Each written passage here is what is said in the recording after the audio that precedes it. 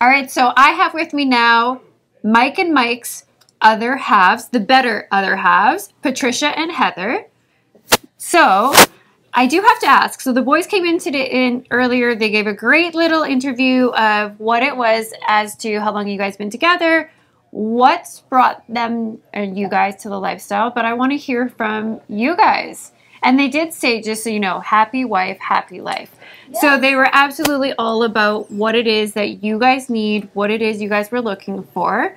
So what was it that you thought was your driving force of what brought you to the lifestyle? Mine was just sex. Like, I just the sex. I love the sex. Like, the more often, the better.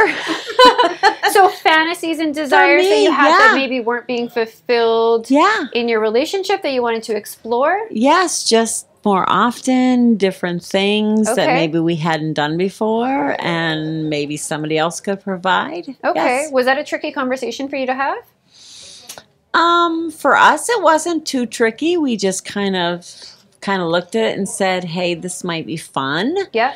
And I guess as it goes along, we have those conversations as it goes along. Like, each time something different happens, we kind of have that conversation. Is it okay? Is it all right? And definitely a learning experience. Yes. Yeah, because you guys are newer. We are. You are. Yeah. And so how are you finding it so far? I'm enjoying it. Because my thing was Mike's birthday present. I was like, what do you want for your birthday? Whatever you want. Let me know. Okay. So he was like, okay, let me think about it. And then he was like, look at this. So it was Whisper in Vegas. So I looked it up and I was like, okay, I'm in. Let's do it. Did that create any immediate feelings, though, of insecurities or any fears of he was looking for something that you couldn't provide? Or was it just one of those things where you just, like, you guys have been together for so long that it was just like, let's explore? Exactly. Because my thing, like, I love to have sex. I love to have sex all the time. So I was like, okay, let's try it. And we did it, and I feel like ever since we did that, it just brought us, like, closer and closer together. Everybody says that it really has strengthened their marriages and strengthened their relationships because you guys are going through something together, right?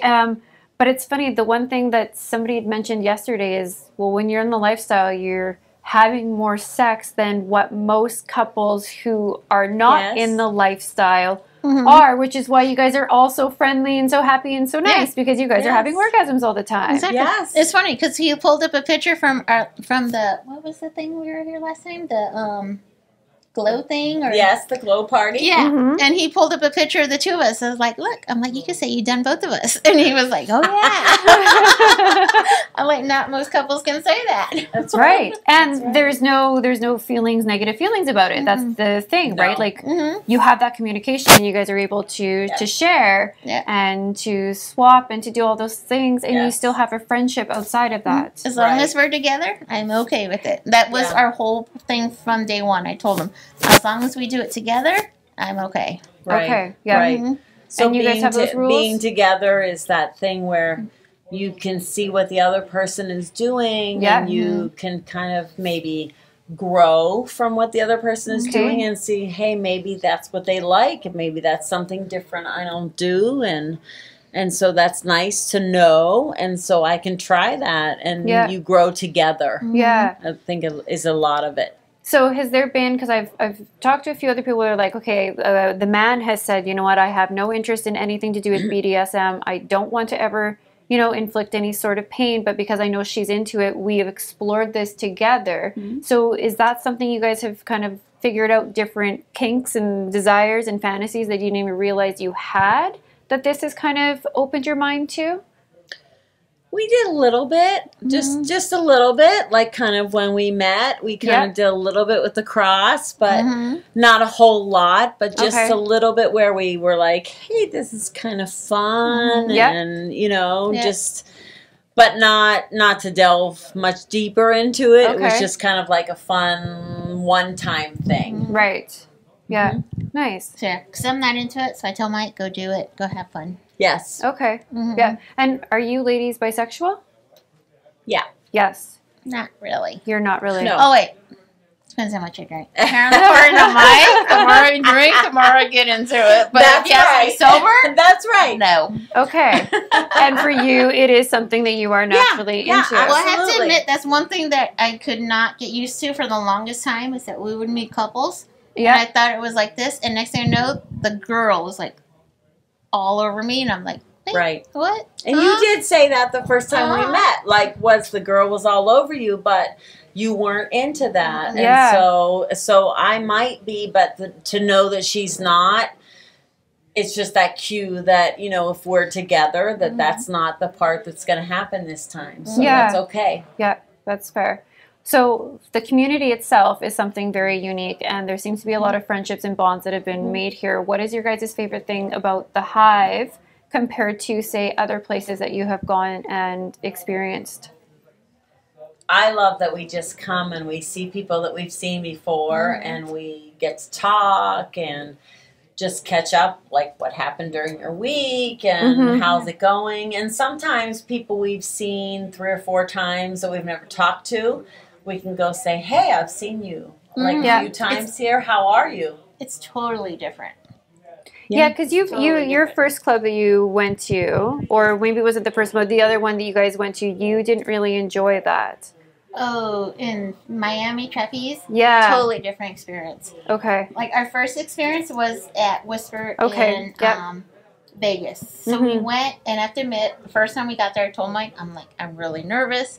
I'm like, I don't know what to expect. And then we walked in, I was like, okay, it's not bad. And we ended up having a really good experience. And then we did a meet and greet. And then at the meet and greet, we met this couple that invited us to a pool party. And the pool party, they invited us to here.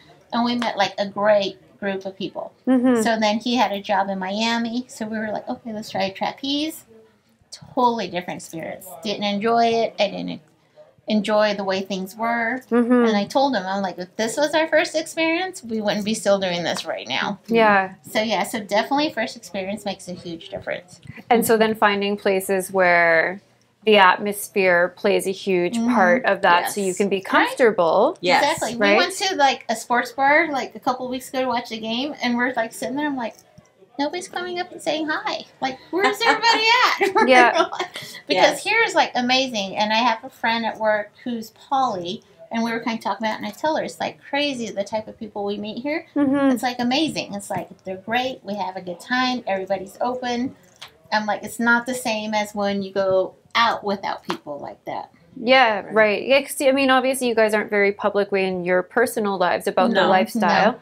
Do you think that a lot of that has to do still with just more of the societal fears, the judgment, the shame? Yeah. And so it's kind of protecting yourselves, but still getting to explore this, right? Yes, it's a lot of the judgment of what other people might think. Yeah. Like my best friend, I don't think she would ever understand. My sister, who's another best friend, I don't think she would get it either. Yeah.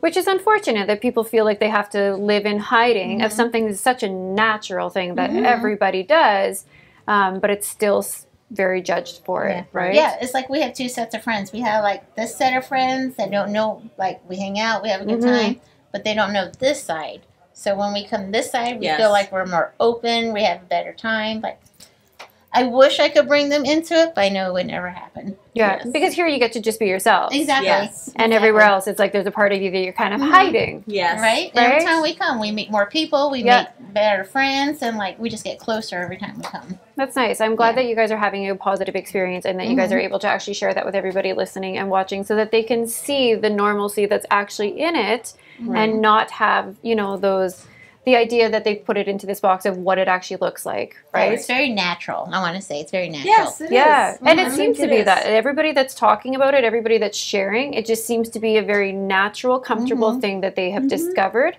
that is, brought them closer together, and they're able to expand on that, right? Yes. Yeah. Yes. Awesome, ladies. Well, I'm so grateful that you guys were willing to share. Thank you. You're welcome. Thank you for talking, and thank you for sharing with everybody. Absolutely. Thank you.